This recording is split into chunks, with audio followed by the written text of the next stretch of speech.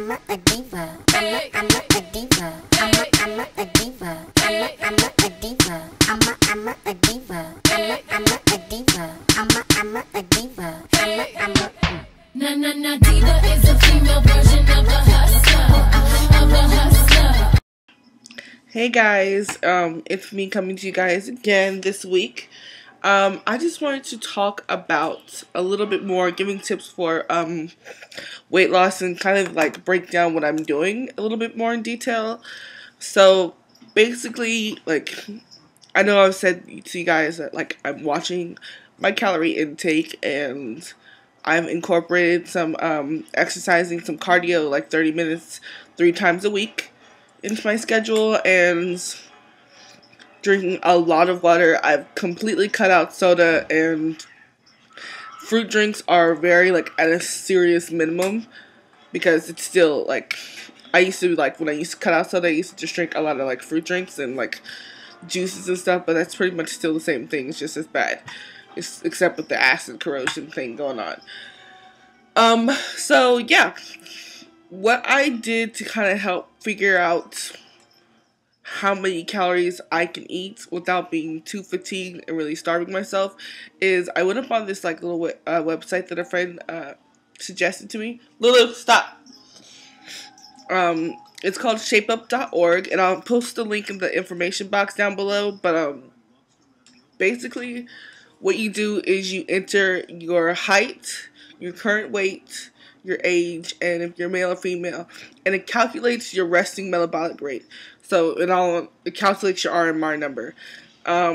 Your resting metabolic rate number is the amount of calories your body can intake and maintain the weight that you're currently at. So you know not to eat over this number of calories because you'll know that you'll gain weight, and you know that if you eat a certain amount under these calories, your body will start to lose weight just on its own, because your body can. There's a certain amount of, there's like a limit to how many calories your body can intake, whether it's going to gain, lose, or just maintain. And this also helps as far as like finding out if you plateau. It helps finding out how many calories you're eating, because you may be eating the same. You may be like, well, I'm going to cut my calories. Say like, for instance, my RMR number is 2,024. So that's how many calories I can eat to maintain the weight I'm at right now, which is now 273. So I've cut my calories down to 1,500, between 1,300 and 1,500. So say if I lose a whole bunch of weight, say if I lose like 30 pounds, whatever, and then actually what I'll do is I'll put in, I'm on the website right now, so I'll just go ahead and put in, you know, the weight difference. Say if I lost 30 pounds, that will put me at 243, so I'll just make that an even 240, and then put in my age, sex. Then the amount of calories would change to like 1,800. Okay, so say like if you get to your goal weight, whatever. Say like my goal weight is I wanted to lose 40 pounds. I got to my goal, and then I was still eating that same amount of calories. So like if I just chose like I'm going to eat 1,800 calories, whatever, and I'm still eating that, and I plateaued, and I was still eating the same amount of calories, I'd be like, well, your body's not going to do anything. Your body's not going to change, because that's the amount of calories your body can now intake. So that it doesn't change. So this is like, it helps. What I'm trying to say is like it helps as far as kind of help kicking your plateau station and like getting out of that. So you know, okay, well, now to shock my body. Like if you get to a certain point and you've been eating that same amount of calories, maybe at that point of your plateau, your body can intake that many calories and stay, maintain the weight that you're at. But if you still want to lose weight, now you know you can go to this website, calculate how many calories you need to, eat less, like how many calories you need to be taking out of that equation, so you can lose weight again, so you can like jumpstart your plateau and kick it out, kick it from your little maintenance level. I'm like, it makes sense in my head, so I know that when I explain things to people, sometimes I don't explain it well, so I'm sorry if I'm confusing you, but if you need me to let you know, I'll totally like email you or something. Just like hit me up in my inbox or comment me.